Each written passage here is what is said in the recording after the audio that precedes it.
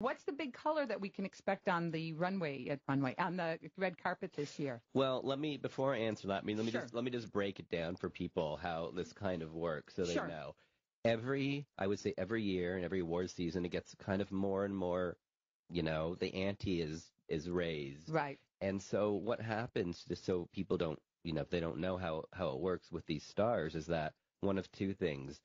They get dresses that have not been out. They're not out yet. Sure. So right now, pre-fall for 2016, that's basically a year away, right? Yeah.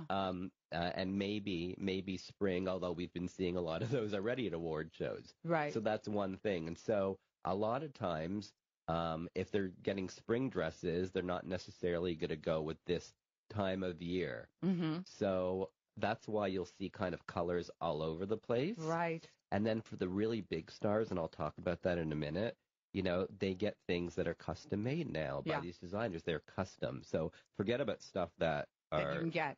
Somebody will knock it off later. That you can maybe get for, $10,000. That's not enough anymore. It has to be a custom. Right. So I think we're going to see, I think red is still going to be big, which I think is always really interesting on the red carpet because it can look great or it can get a little lost. It can look horrible.